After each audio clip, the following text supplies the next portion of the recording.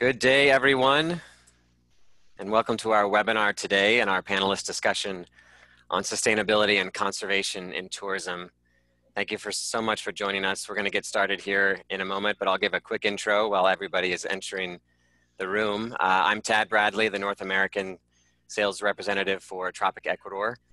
I'm based in Seattle, and from our registration list, we have quite a collection of attendees from across North America and Europe, and of course in Ecuador.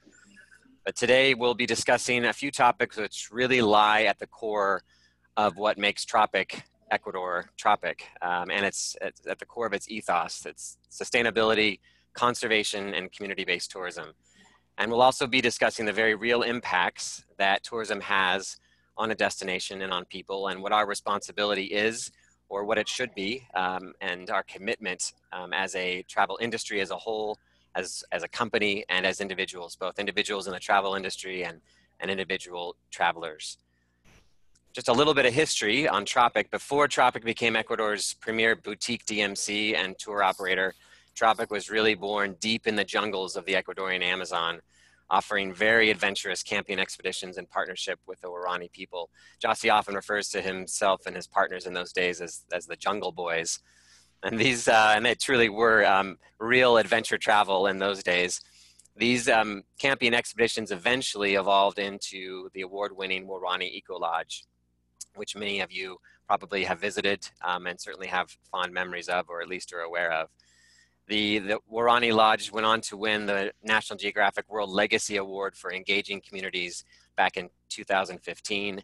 And sadly, as many of you probably know, due to the pressures of extractive industries in the Amazon, the lodge was forced to close in 2017. But through the legacy and the learnings and the experiences from a decade working with the Waorani in the Amazon, Tropic has carried these experiences and these ideas to other parts of Ecuador, establishing and helping promote community-based tourism experiences and properties like Magic Galapagos on Santa Cruz, as you hopefully know about, and also a giant tortoise reserve as well, doing some amazing conservation work there, as well as the incredible May I Introduce You To programs, which hopefully you all watched that great webinar last week that Diego and Jossie presented, and highlighting their work with local artisans and entrepreneurs and musicians and other people that your travelers are able to engage with and connect with when they visit Ecuador. I could really go on and talk more about Tropic and their history and all of the work that they do from a conservation and sustainability and community-based tourism side. But I would like to get to our panel of guests who are the real experts in all of these topics.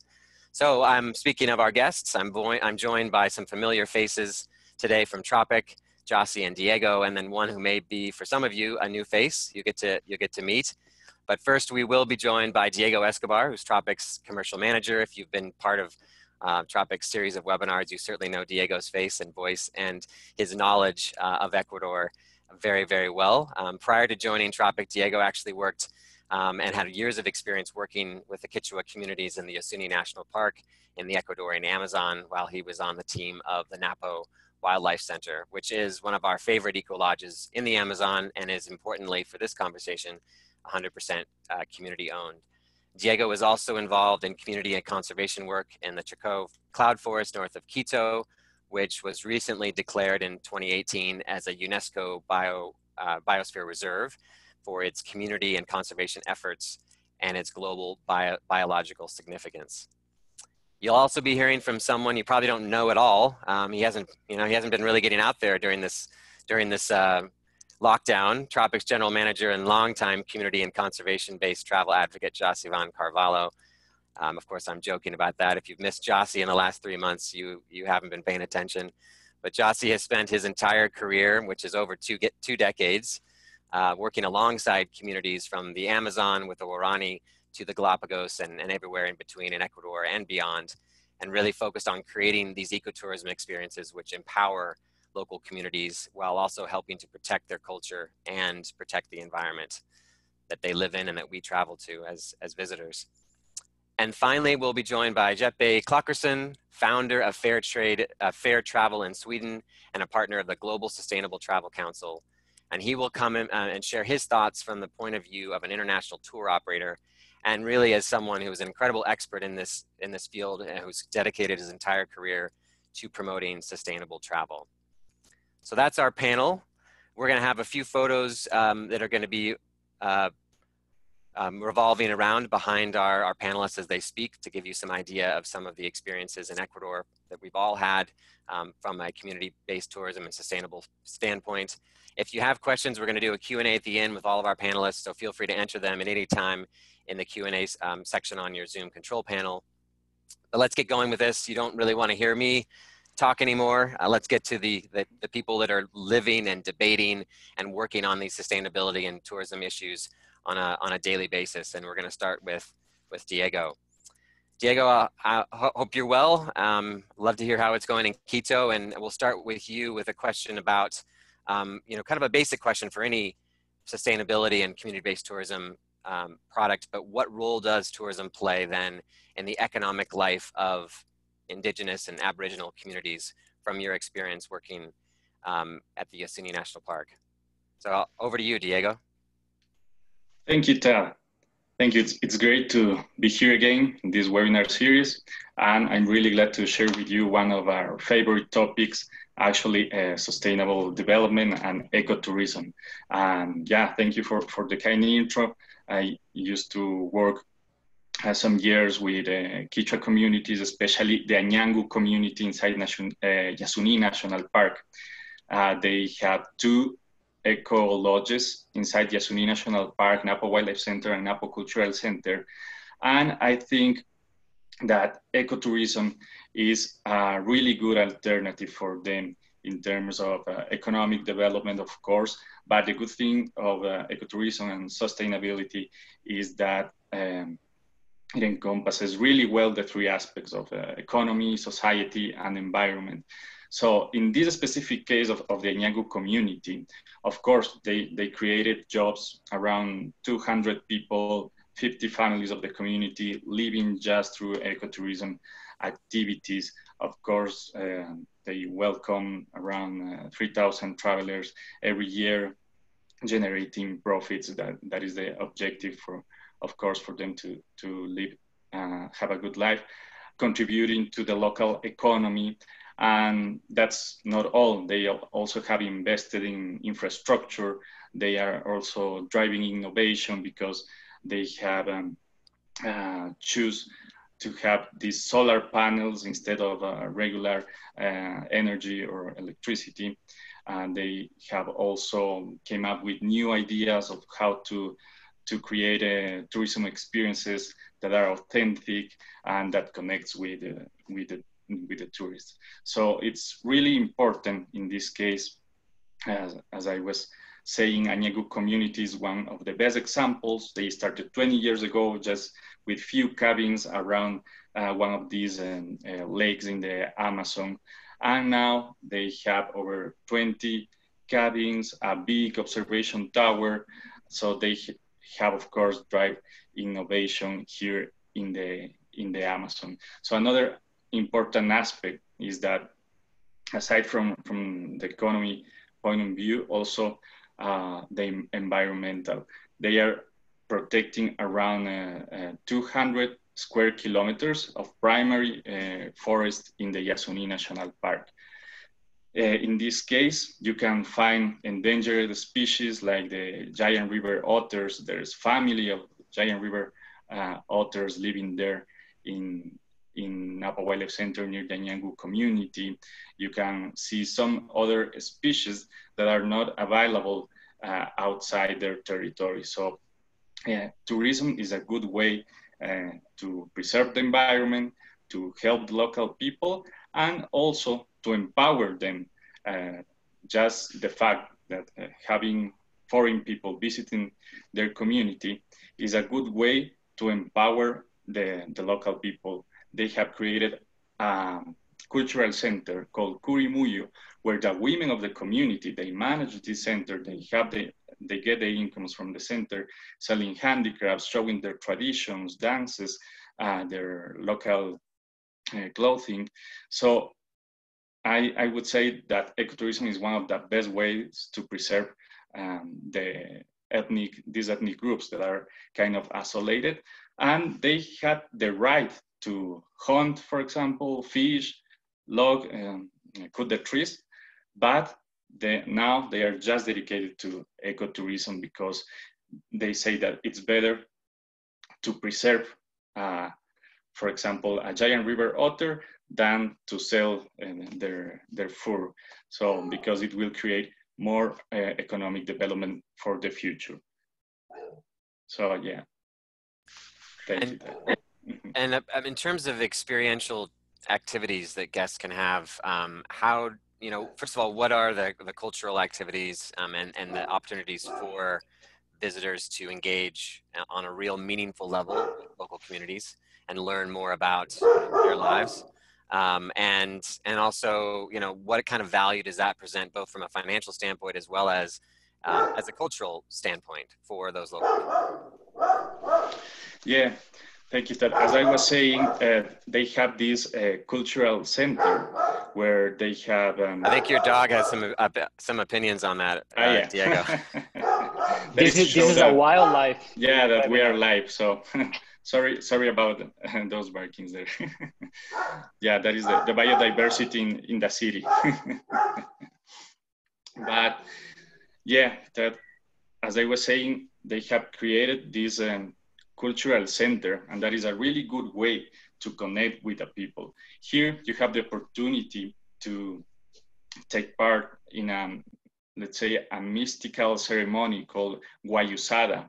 That is the ancestral use of a leaf of the Amazon that they believe is a sacred leaf, and they drink this every morning. They start around 4 a.m., 5 a.m. in the morning, cooking this leaf, and they drink it. It has a lot of caffeine as well, but that is like the local energy drink. So all the visitors are welcome to these ceremonies, so they can also connect with the local people, the old women, the grandma cooking there, ask them about their traditions. And it's not like just a touristy way that they do this just to welcome the visitors. This is a way to know their daily life. You can also visit a local family, play with the kids. Here in Ecuador, we have famous local game. Is like volley, but it's called equavolley. So in the afternoons, the community used to play equavolley, and you can also join them if you want to share just a little bit with them doing some sports. And you can also go to the local paths. They have their crops to see the cacao, the cassava root, help them to see. Well, before you go to cook, you can also help them in the kitchen doing some traditional dishes like the maito, like the yuca or the cassava root, and that's a way to engage with them. They are, with all these incomes of the tourism, they have created a local primary school and a high school. So it's also possible to visit these facilities, also help them. You want to do some volunteerism as well, help them with some English classes and have contact with the local kids. So that is definitely a good way to protect the children, the community, and engage in the society with the visitors. So that is a unique and original experience that you can find with the communities. And for those that aren't able to get out to the Amazon, can you talk a little bit more? To be honest, it was a bit of a new destination for me. Even was the Chaco Cloud Forest, which is not far from Quito, and just talk a little bit about your work there. What I found interesting in doing a little bit of research on these UNESCO biosphere reserves is that it's not just about preserving a place that has incredible biodiversity. Of course, that's a big part of it, but it actually, just looking at the UNESCO website here, the reserve must serve the combined purposes of conservation, development, and logistic support. It must give equal weight to the needs of natural biodiversity and to those of the communities who live there, encouraging dialogue for conflict resolution and seeking conservation and sustainability solutions. So this really, this particular biosphere reserve plays right into what we're talking about today and how critical it is to make decisions in terms of sustainability and conservation in conversation with local communities. And I know you were a part of that conversation. So maybe just to finish up here with a short description about what that was like and what you did with those conversations. For sure. Thank you, Tad. Yeah, the experience in the Chocó was a little bit different because here you don't have so many ethnic groups, but you do have local people. So we also involve the local people developing and working in tourism projects and ecologies. As you said, the Chocó is also a biosphere reserve as well as Yasuní. So here what we were looking for is to integrate of these sustainable axes like local economy, society, and environment, trying to reduce the consumption of energy, try to get local ecological friendly options. And it's also a good way for them to be more related to the government, working together in local projects, protecting the forest. Here, there is a big threat of logging. So they have found a new way of living, protecting the forest, showing them to the tourists. And as I was saying, also giving them good, of course, good working conditions. And at the end, they are the ones that are going to take the control over the tourism projects because they are, most of them, the owners of the territory inside the biosphere, the Chocó Biosphere Reserve. So once again, we have some examples all over Ecuador about these small initiatives working with local communities, and tourism is a great alternative. Now, with the current pandemic situation, they are suffering, of course, because there is the lack of visitors coming in, and they don't have enough income. So I think this is a good opportunity for all of us to try to help and help recover the tourism industry by choosing these local ecologies and local initiatives. Excellent. Yeah. Diego, thanks very much for diving into some of your past work. We're going to jump over now to Jossie. And Jossie, I've been in many presentations with you in our 6 years working together. And one of the things you always say is that Tropic's whole reason for being is to use tourism as a tool for conservation. I thought maybe you could explain a little bit more about that ethos. I mean, I think that is the core of Tropic, and you can explain more about that ethos and what do you consider the role for conservation in terms of how it is part of the mix in conserving natural areas as well as natural heritage and culture. That's cool. Thank you, Tad. Good morning, Diego. Good morning, Tad. Good afternoon, Yepe. It's great to have you guys here. Thank you so much for organizing another get-together and this conversation, and for the folks that are joining us today as well. It's great to be here. Yeah, Tad, Jungle Boys. I still carry my spear, my Waurani spear, everywhere I go. Now it's really useful for social distancing, so you can measure really for people not to get close to you. So it's fantastic new way of using my Waurani spear. And I think before we get into this incredible, and I really love the topic that you guys chose. I want to let you know that Ecuador is opening up a little bit, as you probably saw on our news from last week. It seems like we are getting to a new phase of this pandemic here. The society is opening and loosening a little bit of these lockdown restrictions we've been living. And with that, we're seeing, and I think there is some happiness going on in Europe. I think Yepe can give us a little bit of what's happening now, but we're seeing a lot of interest now in terms of leads coming in and some bookings. So I feel like this is a good moment to talk about on how to restart our businesses and re-engage in the sort of products and the sort of commitment we should do to our businesses as well as to our clients, and the impact these first decisions we're making on this new moment of our businesses can make in destinations like Ecuador. Diego, is always good to have this kind of the aspirations of a community tourism initiatives like the ones in the Amazon with Napa Wildlife Center and many other examples we have.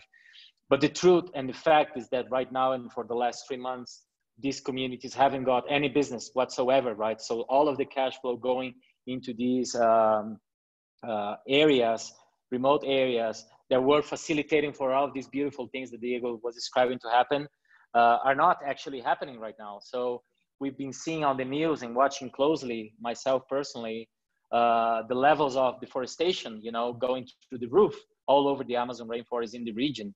Wild meat becoming again popular, you know, the trading of wild meat, people not having the money to go to the super or to the markets close to their communities. Now there are obviously these illegal trading markets of wild meat going on. I just read during this weekend that WCS, the Wildlife Conservation Society did a study on the population of primates, and we're seeing these populations going down again. So it feels like all of this pandemic is not only a nightmare for all of us, but it also has consequences around the environment and obviously the impact of work that we've been doing for 20 years in conservation and using tourism as a tool for conservation, Tad. I mean, it's because I'm completely useful for other stuff. I felt like, well, maybe tourism can be used as a tool for conservation because the conservation work that the scientists are doing, you know, wildlife conservationists or people studying plants and, you know, biologists, all of this fantastic world around the science, it's not for me. So when I went to the Amazon to try and help the Waorani people to figure how to fight destructive industries away from their territory, it could be either by using this beautiful spear here, which I'm completely useful at, or, you know, trying to create some other sorts of ways to bring this message out, right? And what better thing than tourism, right? To bring the word out, you know, to be able to share other people's realities, experiences, and countries and destinations. So we felt that, you know, tourism is not only a fantastic way to share, but also a fantastic way to bring people in, open their eyes by having those experiences, right? So, and we managed to create this beautiful model, and it's actually a very simple model because in a way, tourism generates many opportunities in terms of business, right? But it also generates a lot of responsibilities. And when it comes to our natural and cultural heritage, specifically going to your question, right? So first recognizing that both nature and culture are not only resources that are there for us to use, right? These are not just elements that we can bring to our business models. This is our role. It begins with incorporating those elements into our business plan, right? And this is what we did in the beginning. We recognized that without them, we didn't have any business whatsoever, right? So we depend on these resources, on the culture and the nature of areas, like especially in countries like Ecuador, to attract visitors to our destinations. And we depend on the local communities to protect them, but also to feel empowered and included and benefit from this business, right? So, and that's when this whole model and this virtuous circle of conservation starts kicking in, because people see, oh my God, I'm protecting this tree and I'm actually making money out of protecting this tree, right? So that's is an incredible thing to happen.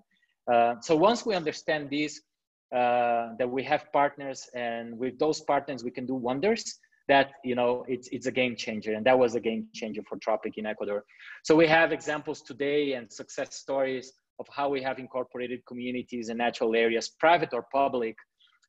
We have supported development of accommodations with local communities like the Waorani, the Sequoia people. You know, it's been private or public or a mix of both. We have supported development of, you know, other local communities, not around accommodation, because that's not only that. So going back to the, may I introduce you to programs that we have, you know, cooking classes with local families, excursions with a focus on handicrafts and artwork, adventure and exploration and complex logistics in remote areas, only possible with local support. You know, if I want to do an expedition deep in the Amazon rainforest, we are absolutely useless in the Amazon rainforest. So we would always need the support from the locals to be able to get and deliver those experiences and logistics, right? And the result overall is unique exclusive experiences for our clients with positive social and economical impact, right? That's kind of the bottom line. And considerable contributions to environmental conservation and cultural appreciation of and the celebration of this culture. So our role is to continue leading this movement with the support of, obviously, all of our partners abroad. I like, Jossi, you're talking about, or your statement about that nature and culture are not just resources for us to use and exploit. That again, this is a partnership, and ultimately we absolutely have to engage and connect and work together with local communities and local people to have these experiences be meaningful and sustainable in the long term. Well, in the short term and the long term. What do you think? I mean, given the current situation, the pandemic that we're currently living, how do you see, what are some opportunities for cultural and nature tourism to emerge from this stronger? What can we be doing now in preparation for the restart of tourism to come out of this stronger and to be delivering a even more meaningful tourism experience from a cultural and natural perspective? Yeah.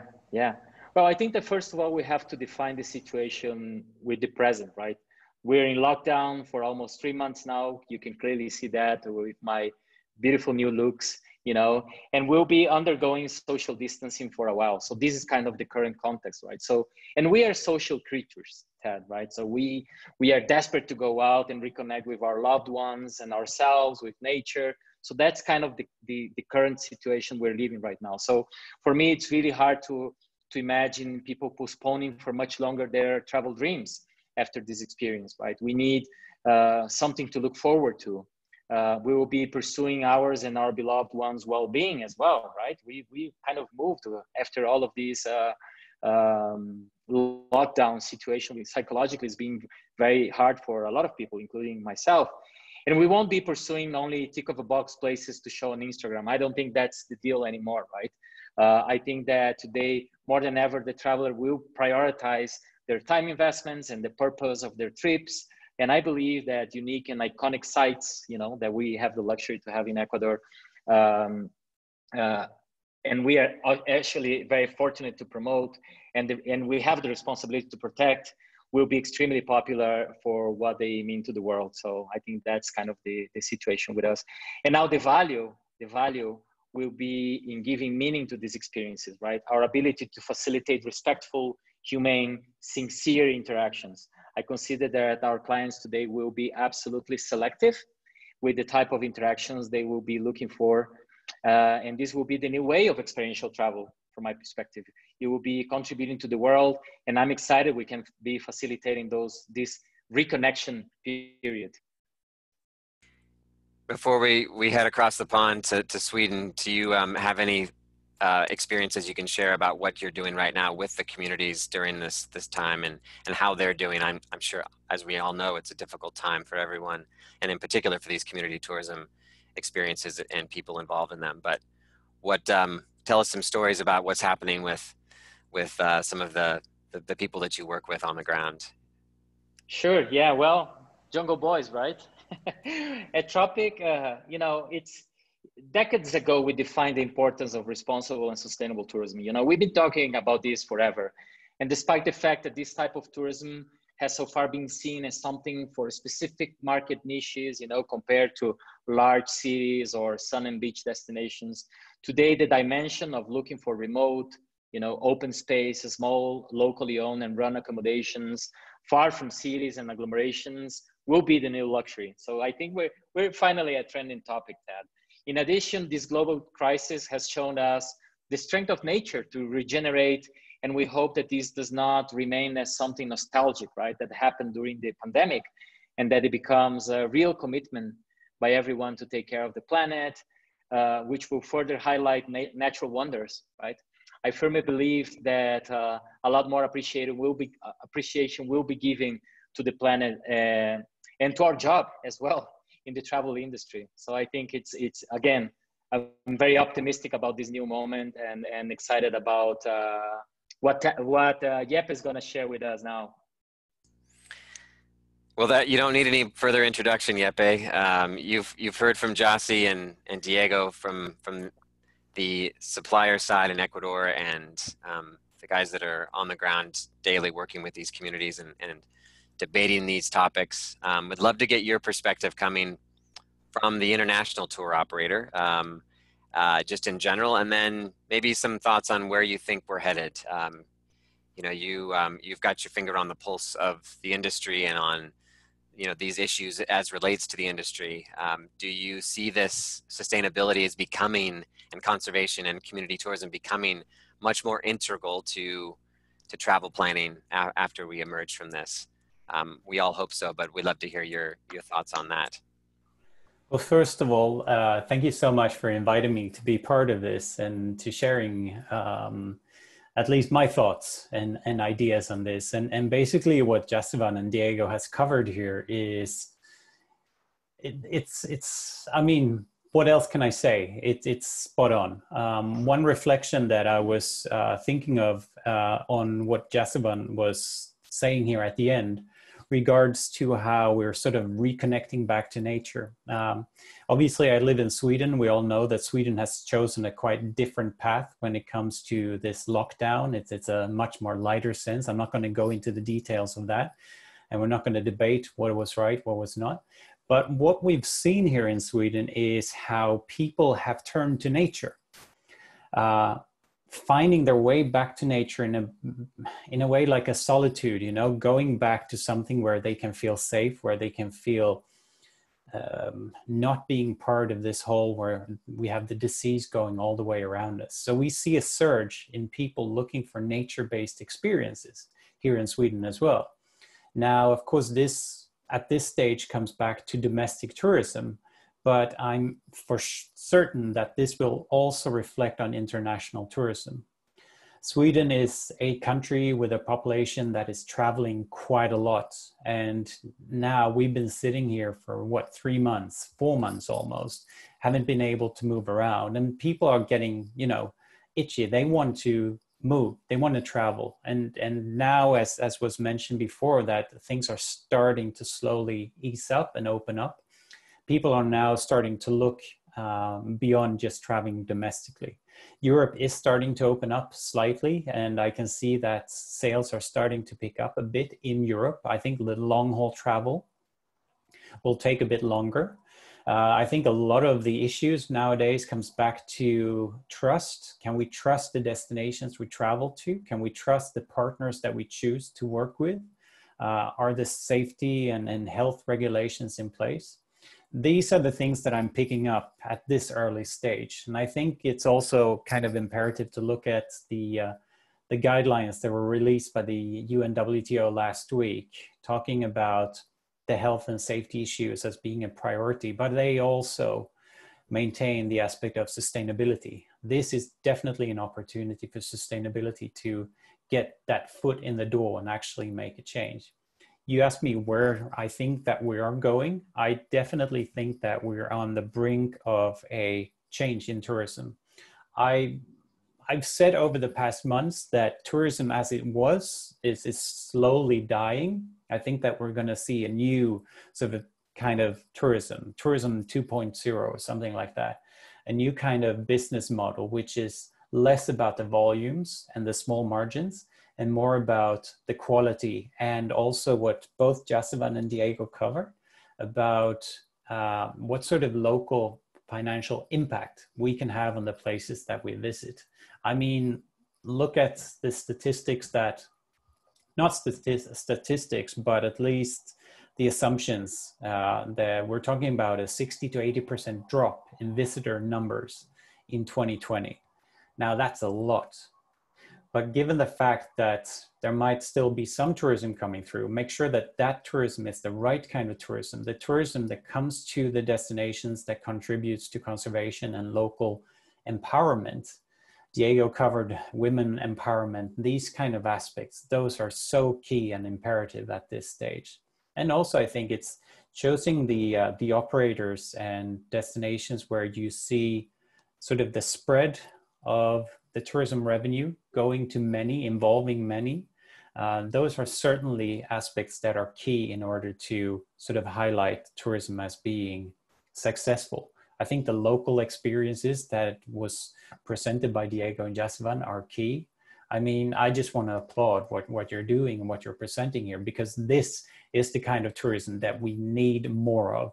This is also what the UN WTO is pushing for, saying we are actually, yes, we've got hardship. A lot of companies are going under and so forth, but now we must see the opportunity of changing this whole business model to something that is more sustainable.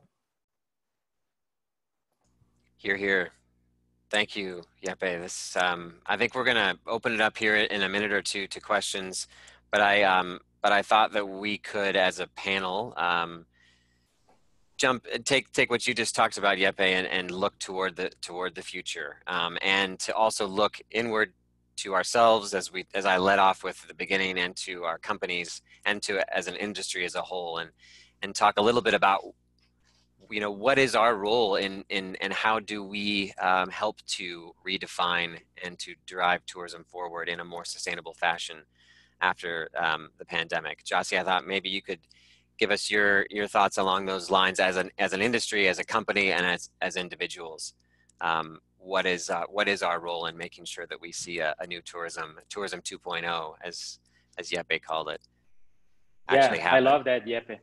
I really liked it, Jeppe. And I also like the fact that we can be brave enough to decide what type of travelers we want back in our countries, right? And what is the type of future we want for tourism to take on our destination, especially places like Ecuador, right? When it's all about nature and culture, when everything is so fragile, naive, and even so simple. It's a very simple lifestyle, right? So, and tourism can be very aggressive. So I really love that, Jeppe, and I'm gonna write those words, and I'm gonna try and be as selective as I can. But it's really about all of us getting together, right? I think that first of all, it's important to keep that hashtag "we are in this together" in mind, right? I think that's fundamental for all of us. As responsible citizens, I think we all have a responsibility in our countries to be part of our comeback. I think that's a way to start, right? Ours in Ecuador, Diego, I think is to help generate income to the most remote places where it's very difficult for our governments to get. You know, that's another element that we have, an additional problem we have in this country, that our government is completely bankrupt. So they don't have the capacity to go and lift these rural communities on a very complex situation right now. So and this is where the most vulnerable populations live, right? So we have also that responsibility to think about as an industry in Ecuador. And tourism, what I love about tourism is that tourism has the capacity not only to reach these remote places, but also to make contributions to poverty alleviation, development of social entrepreneurship, right, in rural areas, and make contributions to conservation, like I said before, or even generating incentives for conservation, right? So a tree is much more valuable standing than being sold illegally on some border of a neighboring country, right? So I think that's also key. But I think the most beautiful concepts and reality of tourism is that we can generate immediate income, right? Tourism generates distribution of wealth immediately. Tourism generates jobs immediately. Tourism educates visitors and locals. And I think those are the beautiful things that happen around the industry, right? Tourism motivates the protection of mountains, our natural water reservoirs, as I keep saying, you know, each time that we go together trekking or climbing the mountains. These are natural reservoirs of water that goes to big cities like Quito. And tourism is the keeper of tropical mega diverse forests, you know, home of Diego and myself for many years. And obviously our oceans, when we think about the Galapagos and the Pacific coast, you know, I can only think about tourism being, you know, a platform to promote sustainability, sustainable fisheries and conservation of the underwater world. I think that tourism also show alternatives to communities to develop their local economies, you know, talking about this comeback, you know, we can develop our economies in a more sustainable way.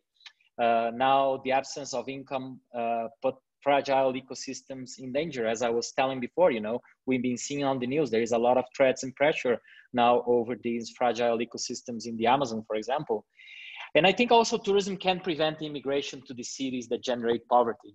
We're going to be seeing a lot of that, I think also, people will start coming to the cities, and the big cities are the hotspot for the pandemic growth, right? So it's another crazy deal that we have to think about when we're thinking about tourism. So we should go and develop in the rural areas. We should forget about the cities for a while, right?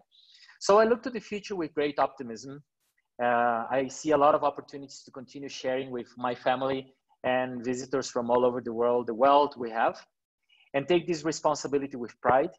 As you guys know, we've been very active speaking about Ecuador and the beautiful things we do here. And I feel like we have to continue with that same energy, Diego. And I think we can make huge differences in our planet by promoting tourism as a tool for conservation, going back to your first statement, Tad. Diego or Jeppe, anything to add on to that before we go into Q&A?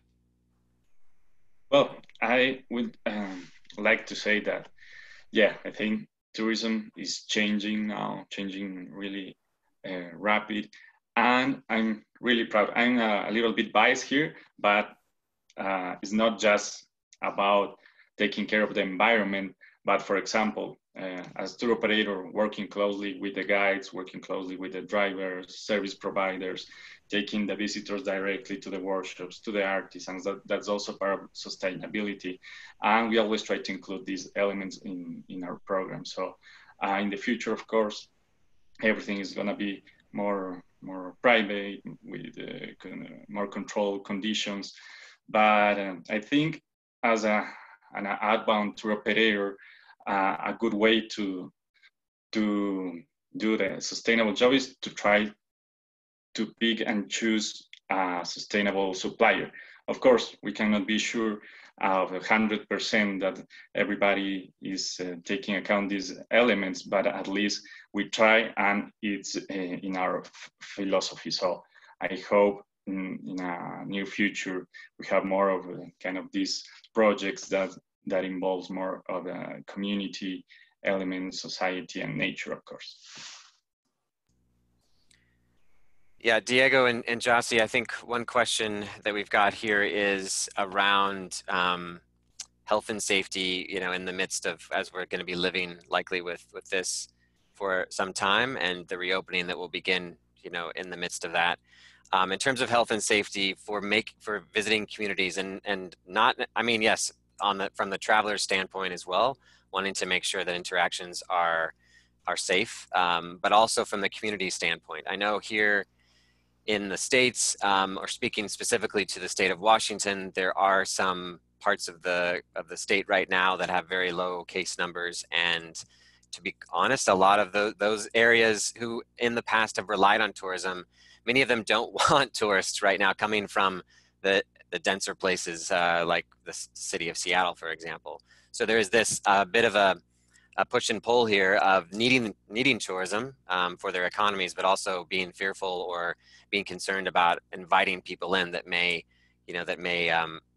bring the virus. So can you talk a little bit about how we can respectfully work with communities on a health and safety standpoint, both for the travelers that are visiting, but equally, if not more important, for those local communities who are welcoming people in from abroad and from elsewhere in the world?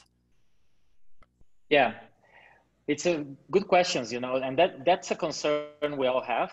I mean, our operations team, the most important task that they have had during this past 3 months has been to develop our post-COVID operations protocol, right? So beyond the Rainforest Alliance certification standards that we have in place, now we also have to think about those things, right? And one of the things that we've been doing a lot, once these protocols were ready, several weeks ago, we are running several virtual trainings for our guides and drivers, because they are the ones really being the facilitators, as we usually call them, like the guardians. They will be now the guardians of the communities and our clients also with this additional challenge. I think the answer is the most direct answer is outdoors, right? We are going to spend a lot of time out. We don't want to we don't want to go to enclosed areas where we're going to put in danger communities as well as our clients, right? So most of our activities and most of what we're seeing is going to be very popular are, for example, our trekking trips, our lodge to lodge trekking trips, right? So in a way, we'll end up our days being on these hotels, and all of the hotels now have these fantastic protocols. The government is being very efficient at that, developing and releasing all of these protocols for the different sectors of our industry. So in one hand, you have our local partners doing their homework and implementing best practices to protect their staff and our clients. But at the same time, the relationship and the engagement with the community is going to be, is always being kind of distance, because we are always very respectful to the day-to-day and their own space. But I think that most of the things that we'll be developing and we are developing and are pretty much ready to be released are activities and programs and experiences more in the outdoors, right? Is a lot more outside. It's a great point. Yeah. We've got a few other questions, but Jeppe, I know you wanted to jump in here and chime in. Yes, basically, first of all, I'd like to say that it's impressive to hear what Jasvan is saying in regards to all these protocols and guidelines being put in place by the government, which I assume. And I think it's also important when it comes back to the destination, the responsibility of the destination. We're talking here about what should we sort of demand from the partners that we're working with and so forth. But we mustn't forget the importance of the responsibility of the destination, decision makers, politicians, and so forth, making sure that things are in place, because to just put the pressure on the industry themselves and for the operators to follow protocol and follow guidelines, it's so easy to sort of hand the responsibility over. But in order to be successful long-term, we need to have a proper plan in place. So I just wanted to add that. But also I think what an operator sort of can do, of course, is be selective of who you work with and trust. It comes back to trust. But once again, I'd like to say the importance of choosing the destination and make sure that the destination management is in place, because you can only put so much sort of responsibility on the operators themselves, but without the destinations making sure that there is that platform to build on, then it's really a challenge. Like I can see, once again, I can take something from Sweden, which is currently happening here as we're heading into summer and things are starting to open up. What they're doing is putting guidelines in the hands of activity companies, hotels, et cetera, but they aren't the experts. So why don't make sort of assessments together with tourism professionals and health professionals to make sure that everything is in place, to train them, because without the training, how can you make sure that things work? Absolutely right. Yeah, great point, Jeppe. Here's a question from Sylvia.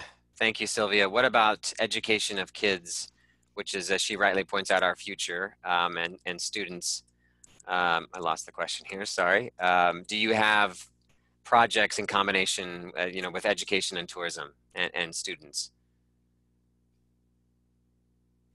Us as Tropic, no, we don't have that sort of line of our business that would dedicate to teach, even though we do run a couple of research facilities in the Amazon rainforest, where we run more like research based on conservation and providing tools for the local communities to protect their forests. We are not really engaging at this stage with kids, our future. I think is correct, Sylvia.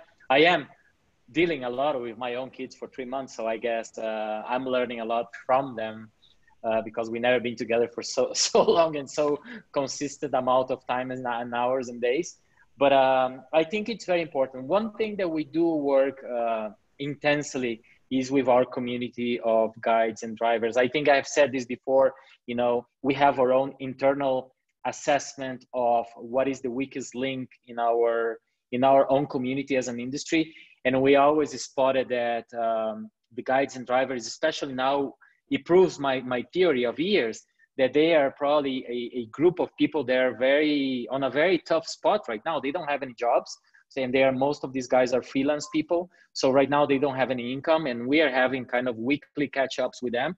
And we are trying to explain what's happening in terms of the industry and the world and opening up of the markets, et cetera, kind of setting expectations as well as where are we seeing the business coming back. But going back to the question is like, for us, that's kind of where our focus right now is, you know, and educating, not meaning telling them how to do their job, but for example, understanding what's going to be the trends, what type of clients we're going to be getting, what are these protocols, and what's our responsibility towards, you know, helping hotels delivering, or helping other suppliers delivering their job, or themselves protecting themselves and our clients. So that's where we're focused now, Silvia. We, as you probably know, we are more dedicated to, you know, we have this line of business working with artisans. We may introduce you to program artisans and artists and communities focused on art.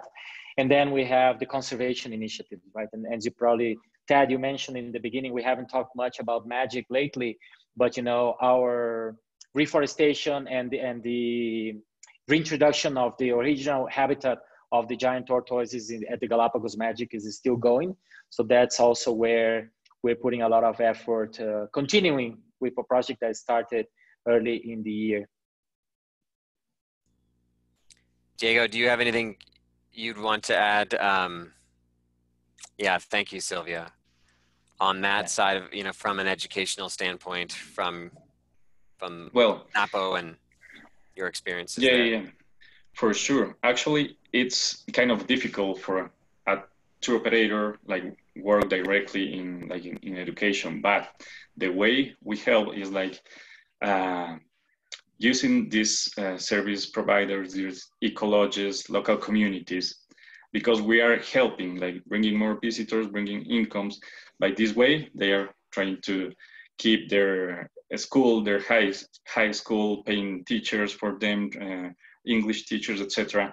And that's a way to help to improve education in these rural areas. So, I mean, yeah, it's kind of difficult for us to be involved directly in education, but that is the way to help local communities so they can organize and educate its people. For example, it's really important to take into account that just in the case of NAPO, for instance, there is a code that prohibits I mean, they will like protect the children and adolescents for any kind of exploitation.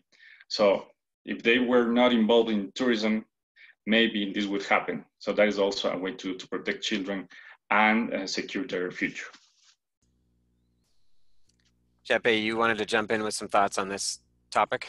Yeah, I wanted to flip it around more or less, saying you were talking about educating the kids here, but I was just wanted to mention an initiative that came along here in Sweden as the COVID-19 outbreak came along, where you had an educational institution that very, very quickly put together a 10-week course focused on sustainable tourism, aimed at tourism professionals.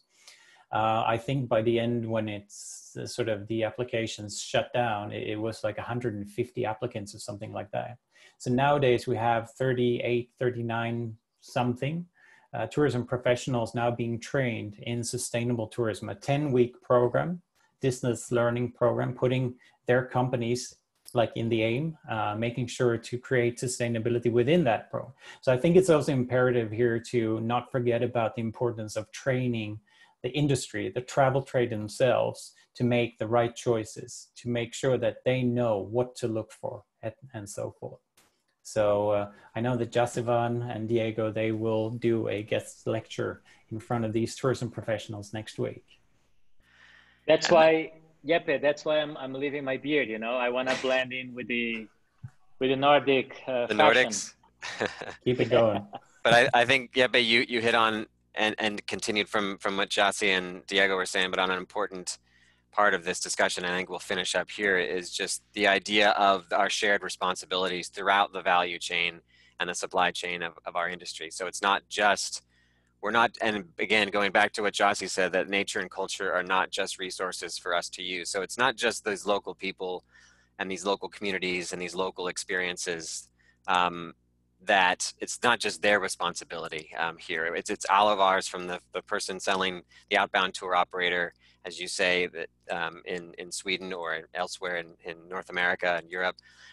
It is the local supplier, it's the DMC in the case of Tropic, but it's also our partners, Tropic's partners with hotel properties, and then also, yes, these local suppliers and community-based tourism experiences. So we share a lot of responsibility. Everybody plays a very important role in this value and supply chain in how we can begin to reimagine tourism post-pandemic and hopefully deliver even more meaningful experiences to our guests, as well as meaningful experiences to local people, as well as the economic benefits. And we need to remember that all of us do play a role and as we look to reimagine tourism coming out of this. So I think we're almost to an hour, so we'll let it go at that. No more questions at the moment, but certainly we are happy to field other questions after the fact if you have those and you'd like to send them over via email. We'll also be sending out a recording of this webinar as Diego and Jossie do a great job of after every webinar. You'll get a link to this, and let's continue the conversation. This is just the beginning, and hopefully we'll be able to put a lot of these sustainable practices in place very soon for your guests and with the local community. So any last words, panelists? Jossie, Diego, Jeppe, anything you want to say before we go? Be brave. Don't go back to what was and chasing the cheapest. Be brave and be bold and go for quality and lower volumes. Cool. Hear, hear. Guys, what else can be said, huh? Thank you very much for your time, for sharing. We really appreciate to have friends and partners like you all over the world. And I'm very excited about this new moment. As I said, we are being very optimistic and we're making the most of these opportunities to slow down and reconnect and re-engage with our beginnings, right? Let's celebrate those Jungle Boys times now and share all across Ecuador. Thanks, Jossie. Here's to the new beginnings and rebirth soon. Thanks for everybody for joining us. I'm sorry I forgot to stream those pictures I promised you, but hopefully you didn't mind seeing all of our faces instead. And we look forward to connecting with you in person, hopefully sometime very soon, and taking care of your travelers even sooner. So take care, everyone. Awesome. Be safe. Thank you. Thank you. Thanks, Jossie. Thanks, Bye-bye. Diego. Bye. Thanks, Jeppe. Bye, Jeppe. Bye, Diego. Gracias, Tad. Bye. Abrazos. Ciao.